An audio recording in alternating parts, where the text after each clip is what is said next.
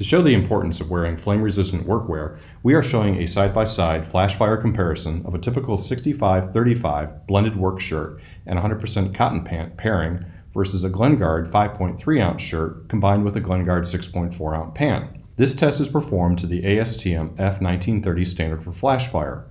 Both ensembles are subjected to a 3-second exposure to flame.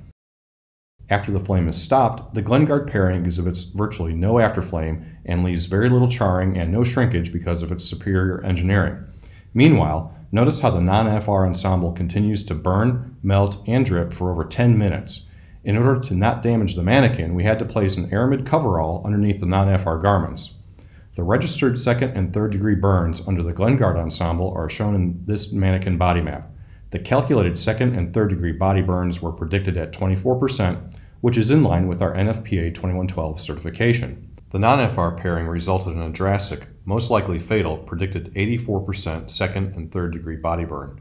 Third degree body burns are registered by almost every sensor on the mannequin. The before and after pictures clearly demonstrate to anyone who still believes it is acceptable to place workers that may be exposed to flash fire in non-FR garments just how fatal that decision can be to the wearer.